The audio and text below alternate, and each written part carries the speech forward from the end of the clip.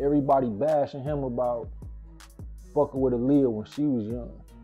But then you gotta think about Jay-Z was fucking with Foxy Brown when she was the exact same age. So that's the great thing about, you know, having ultimate confidence in yourself is it doesn't matter what's happening. I don't care what's happening. I don't care what you're on or this person's on. So I like to uncover things, the good, the bad, the ugly in America. And his story was some innocent people and some people are guilty. All right, guys, get us some space. Don't get in front of us. Don't push it in front of us. Don't push me, all right? Get in front of us. I told you that. It seems R. Kelly isn't the only shocking figure in the entertainment industry, because yet another huge name has been accused of something truly heinous. The reports that are surfacing about this notorious individual made me sick to the stomach when I read them for the first time. Who is it, you ask? Well, it's none other than Jay-Z. But how did this all come to light? The answer, Jay-Z's longstanding rival, Nas. Yeah, and it mostly involves other people, because when other people are involved, you have to also, you may be ready to expose these things. And there's certain parts of... In an explosive interview from 2002, hip-hop legend Nas sat down with none other than the fierce and fearless Wendy Williams to discuss the scandalous R. Kelly sex tape. Fast forward to today, and this interview has resurfaced, shedding new light on the dark secrets lurking within the industry. Have you maintained any type of contact with R. Kelly since? We spoke, like, you know what I'm saying, we spoke a couple times, but I don't really want to be, like, I know he's getting calls from... Nas, who had just released his scorching diss track, Ether, aimed at Jay-Z, opened up about his suspicions regarding Jay's knowledge of Kelly's despicable actions. He boldly exclaimed, "You can't tell me Jay didn't see a 14-year-old girl come into the studio and sit on R. Kelly's lap. You gonna tell me he didn't see no 14-year-old girl in his vicinity?" As someone who had crossed paths with R. Kelly during tours, Nas claimed to have had conversations with the man himself and sensed that something was amiss. When you consider Jay-Z's close connection to R. Kelly and Jay-Z's own history, the situation becomes even more chilling. Don't what I'm talking about? Allow me to explain. According to the grapevine, Foxy Brown herself spilled the tea on her rise to rap stardom to media takeout, and let's just say it involved a heavy price tag and some seriously questionable actions. Can you believe it? Foxy alleges that Jay-Z, the man who introduced her to the rap game when he was 27, took her virginity when she was a tender 15-year-old. But wait, it doesn't end there. Hova apparently splurged on Foxy's shopping sprees and pampering at hair and nail salons while she was still in high school. This person highlighted how everyone is so upset about R. Kelly. One day we're all going to have an honest conversation about Jay-Z. His got a whole album with R. Kelly, but no one mentions this. They used to be tight. This person pointed out something startling. Jay-Z is a pedophile too. He was accused, along with Jeffrey Epstein and Harvey Weinstein, of buying a 5- or 6-year-old. Another added, like Jay-Z pedophile adjacent. At the very least, he was messing with Foxy Brown before she was of age.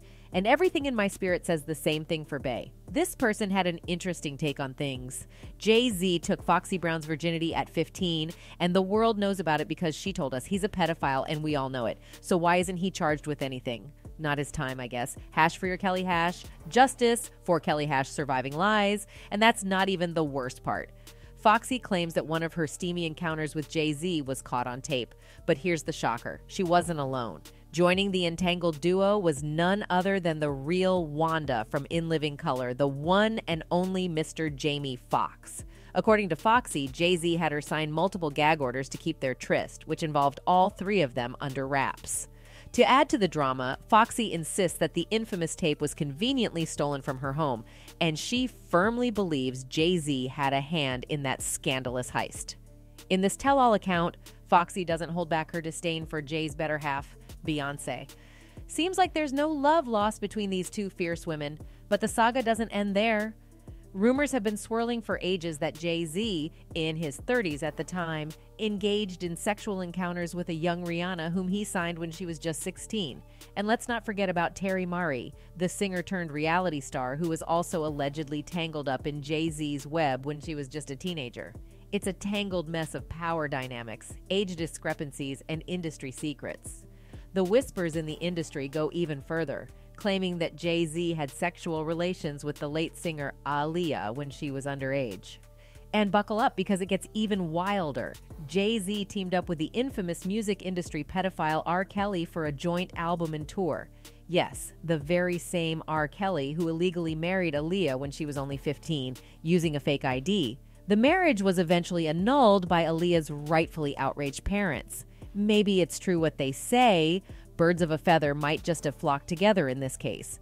According to Corey Holcomb, the notorious Epstein's Islands played host to an astonishing array of A-listers, including none other than power couple Beyoncé and Jay-Z. These private getaways became playgrounds for scientists, royalty, and other prominent celebrities, where unimaginable events unfolded behind closed doors. Y'all talk all that shit about R. Kelly. Beyonce was on that island where they was killing kids. For those that don't know, Little St. James is a secluded island owned by the late billionaire Jeffrey Epstein. This seemingly picturesque paradise became a breeding ground for his heinous acts of sex trafficking and abuse. Dubbed a perfect hideaway, it allowed Epstein and his associates to evade law enforcement and trap their victims in a sickening cycle of torment. The Attorney General of the U.S. Virgin Islands took a bold step by filing a criminal complaint to reclaim the island as government property, exposing the insidious activities that occurred there. Ghislaine Maxwell, Epstein's former associate, faced justice as well, receiving convictions on multiple counts of sex trafficking, with the island's role featuring prominently in her trial. The outcome? Maxwell now faces a daunting 20-year prison sentence and a staggering $750,000 fine. Little St. James stands as a haunting symbol of the dark underbelly of sex trafficking and the unrelenting fight for justice. Picture the crystal clear waters and idyllic landscapes of the U.S. Virgin Islands, where Little St. James sits as a deceptive jewel. This serene haven, surrounded by coral reefs and serene inlets, seems like a paradise, but beneath its picturesque exterior lies a sinister truth. Back in 2010, Epstein, a registered sex offender following a conviction for child prostitution, settled in the Virgin Islands. With his shell corporations operating out of an unassuming office nestled in a strip mall, he established a disconcerting presence. Little St. James became his kingdom after he shelled out nearly $8 million to acquire it from venture financier Arch Cummin in 1998, all while hiding behind a shell company. Epstein wasted no time transforming the island, obliterating its natural flora and replacing it with towering 40-foot palm trees. His audacious building spree raised eyebrows in 2007 as he expanded his primary estate into a sprawling mansion boasting a swimming pool, a desalination system, and even a terrace off the master bedroom. Among the alleged guests who frequented Epstein's twisted realm were Nobel laureate Lawrence Krauss, actor Kevin Spacey, supermodel Naomi Campbell, and even former Tony Blair advisor Lord Peter Mandelson. In the midst of it all, rumors swirled, fueled by social media posts, claiming that high-profile celebrities, including Jay-Z, Beyoncé, Kanye West, Disney, and Universal Music Group, were entangled in Ghislaine Maxwell's trial for sex crimes. While these claims have been cited in a civil action, the full extent of their involvement remains to be seen. It's not surprising that the allegations surrounding Jay-Z seem to be coming from Nas, considering the two haven't exactly been on good terms. Nas recently made an appearance on The Daily Show to promote his highly anticipated album King's Disease 3, the third installment in his successful series with Hit Boy. Host Trevor Noah couldn't resist diving into the infamous beef between Nas and Jay-Z, referencing a track from the album titled Thun, where Nas spits fire with lines like, "No beef or rivals, they playing either on title, brothers can do anything when they decide to, in a Range Rover, dissecting bars from Takeover. Sometimes I text Hova like, NGGA, this ain't over." Noah pressed Nas, asking about the beef, how it faded away, but also mentioning how Nas still texts Jay-Z with a cheeky reminder that it's far from finished. Nas couldn't help but acknowledge the cunning move Jay-Z pulled on the day he unveiled the track list for King's Disease 3. Just like a master chess player, Jay-Z released a photo flaunting his impressive collection of Grammys, leaving Nas in awe. Perhaps Nas should have responded with a power move of his own, brandishing his well-deserved Grammy in a stunning photo. In 2020, when asked about Jay-Z consistently dropping his projects around the same time as Nas, the rap legend brushed it off, hinting at a shared energy that synchronizes their work. Was he trying to avoid the drama? It's definitely possible. Or maybe he thinks he's done enough damage with the revelations he's made about Jay-Z. That's all for the video, folks. Thanks for watching and goodbye.